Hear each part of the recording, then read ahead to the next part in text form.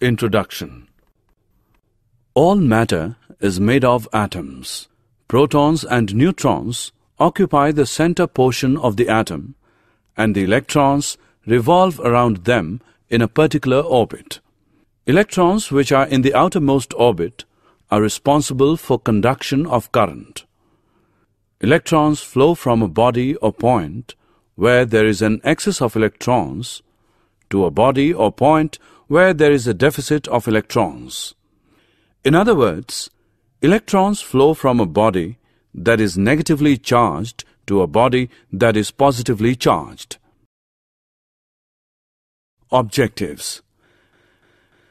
At the end of this lesson, you'll be able to explain the structure of atoms, define conductors and insulators, understand the electrical conductivity of some liquids in general, identify the chemical effects of electric current, list the uses of chemical effect such as electroplating.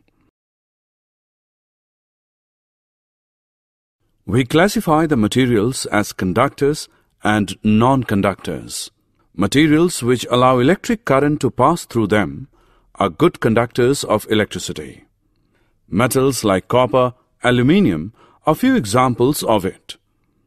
Materials which do not allow electric current to pass through them easily are called as poor conductors of electricity. Materials such as rubber and plastic are the example of this.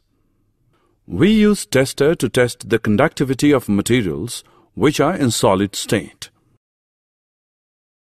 Do liquids conduct electricity?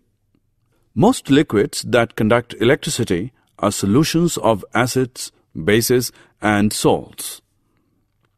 Chemical effect and electrolysis. When electric current is passed through acidified water, water molecules split into hydrogen and oxygen. The two metal rods shown in the diagram are called electrodes. This type of effect produced by electricity is called the chemical effect, and the process is termed as electrolysis. Can we use pure water in the place of acidified water? Find out. Electroplating.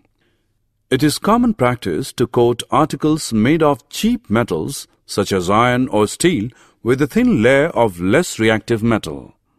A steel object, for example a spoon, is connected to the negative terminal of current source. The positive terminal is connected to the bar of the metal, for example pure silver. Thus the spoon acts as the cathode in the electrolysis, while the bar of the metal acts the anode. The electrolyte is a solution of salt that contains the ion of the anode metal, for example silver nitrate. As soon as electric currents start flowing through the solution, electrons begin to escape from the silver anode. This results in the formation of positively charged ions which separate from the anode and pass into the solution. There they migrate towards the cathode, attracted by its negative charge. When they reach the cathode, they accept electrons from it and change into silver atoms which deposits onto the cathode in the form of thin metallic layer. The thickness of the layer depends on the conditions under which the electrolysis is conducted.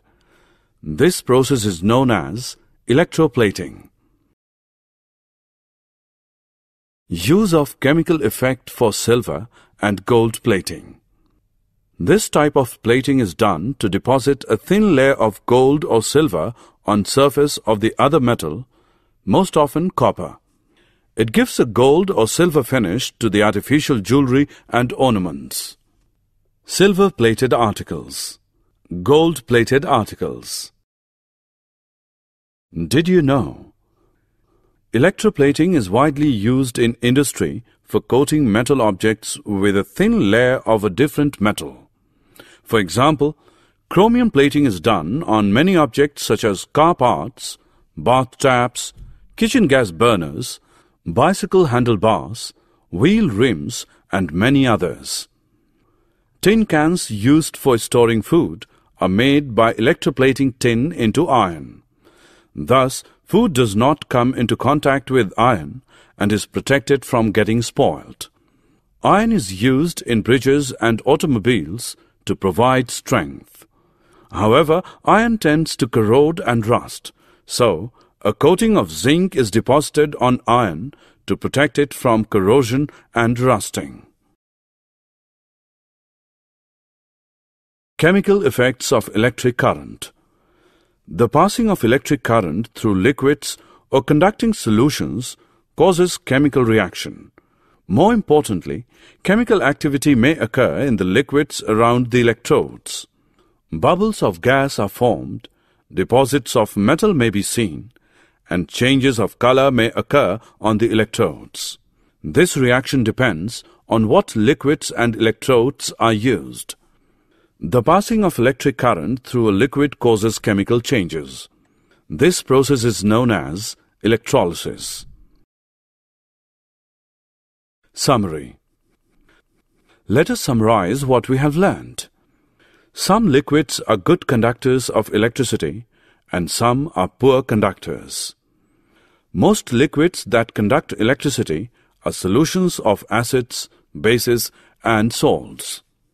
The passage of an electric current through a conducting liquid causes chemical reactions. The resulting effects are called chemical effects of currents.